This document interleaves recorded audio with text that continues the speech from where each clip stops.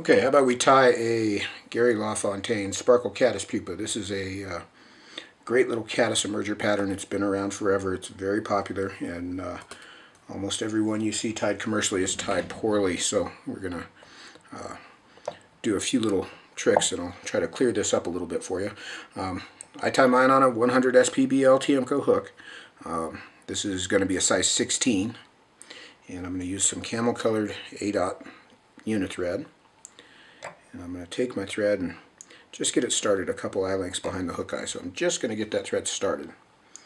And then I'm going to take a piece of sparkle yarn. So this is tan sparkle yarn. And I use tan on all the colors of caddis that I tie. No matter what color the dubbing is going to be, I always use the tan sparkle yarn. And you can see this is 3 individual strands. Get those separated.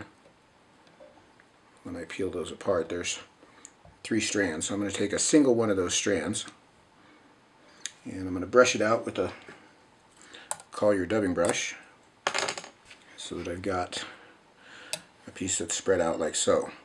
And what I'm going to do is I'll kind of twist up the end and cut the tip square like so. Now I'm going to lay this on the hook and catch it with a couple turns and draw those ends down to length. And I just want to capture that. Now this is the trick to kind of getting the nice shell that envelops the hook here. I'm going to spread this yarn out a bit. I'm going to push this down around the hook bend. So see how it's down around both sides of the hook bend as I wrap back over it. And I'm going to wrap all the way back to the bend. So that is around the hook shank back there at the back. Then I'm going to take some olive Haretron Dubbing,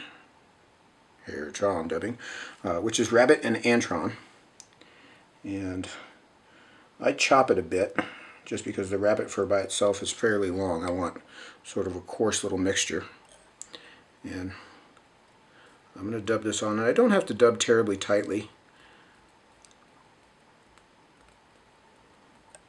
I want this to be sort of a shaggy body all said and done. And I'm going to dub. I'm going to start at the front, and I'm going to dub backwards. Now what I want to do is build a reverse taper. Caddis pupa, which is what this imitates, have a body that is fatter at the back than it is at the front. So I'm going to dub back to the back, and you notice when I run out of dubbing, my thread is at the bend. So now I'm going to take my thread, and this is my variation on the theme, and I'm just going to use that brown thread as a rib forward through that dubbing. You can see that just adds a bit of segmentation. That's just something I've always done on mine, and it works, so I keep doing it. So now I'm going to take that dubbing brush, and I want to separate out this yarn. I've got the end a little tangled here, so I'm going to cut that off. I want to separate out this yarn. You can see how I just kind of fan it out around the back of the hook. And I take my fingertip and push right up against the bend, and you can see how that'll splay those fibers out. I want to sweep everything forward. Try to get all those fibers pulled forward around the body, and you can see how I've got those pulled tight. Get my fingers in there on the screen. I'm going to lighten that up just a bit. So I'm going to sweep all that forward. And you can see I've got that pulled tight out over the hook eye that I'm going to push back, and you can see how that'll form our little case around it. And you can see how sparse that is. That's one of the things that I notice on almost all the commercial versions. They've got way too much overbody. So I want to keep that real sparse. I'm going to buckle that back a bit, and then come in with my material hand and tie that down with a few turns. So it's just a sparse little shuck. Those are air bubbles is what that's supposed to be. It's not the body of the fly. It's just sort of a highlight around the body of the fly. Now to create the shuck that hangs off the back, this is a cool little trick, and this is actually one of Gary LaFontaine's tricks that was in one of his books. So I'm going to take the tips of my scissors, and on top here I'm going to lift up a bit of that yarn, and I'm going to take my scissor tips and just trim a few fibers out, and they'll hang out the back like so.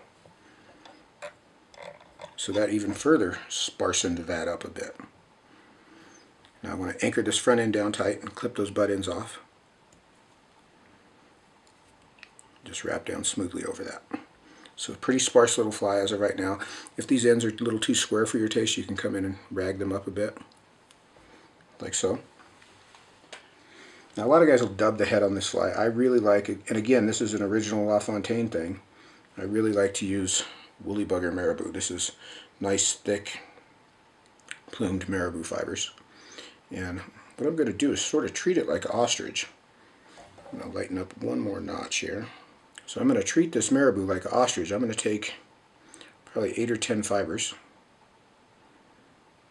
and peel them off so I've got a nice little clump like this, like so. And what I want to do is hold on to the tip ends. And I'll use my fingers to separate. You can see how thick the individual flues on that marabou are.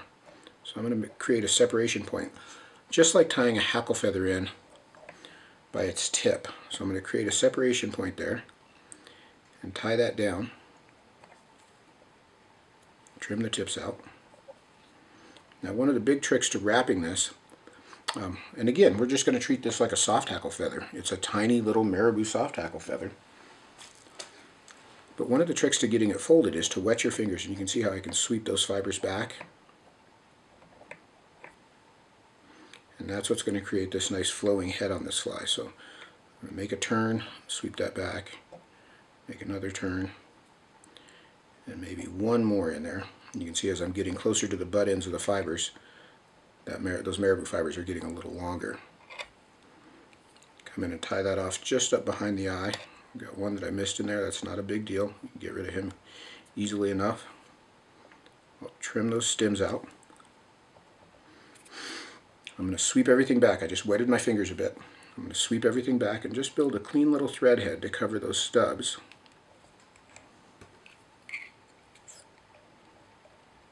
Then whip finish on top.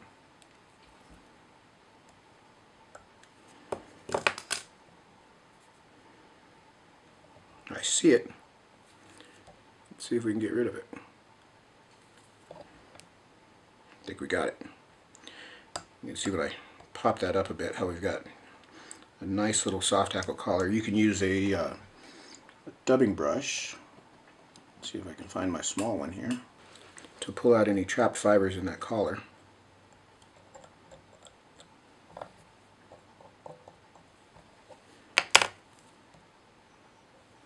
And then I'm going to come in with the tips of my scissors and just trim that flat across the top so that all those appendages are just hanging down.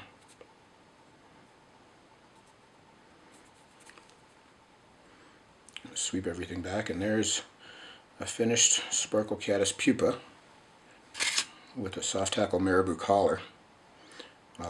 Really undersung little fly. This is a great, even just sort of searching pattern. This is a bug that fish see a lot during the summer, even when there's not necessarily a caddis hatch going on. If there is a caddis hatch going on, it's just money in the bank. But I used to fish this fly a lot on the Platte, just in the afternoons as a behind a worm, just a general attractory kind of thing. But very common bug in the water. Fish are used to seeing it, and they eat them really well. So size 16 and 18 typically. This kind of pale olive color is a really good one. Obviously you can tie them in whatever colors you need to match your local caddis, but there's the Sparkle Caddis Pupa from Gary LaFontaine. Tie up some old school flies, try those too. The fish don't know.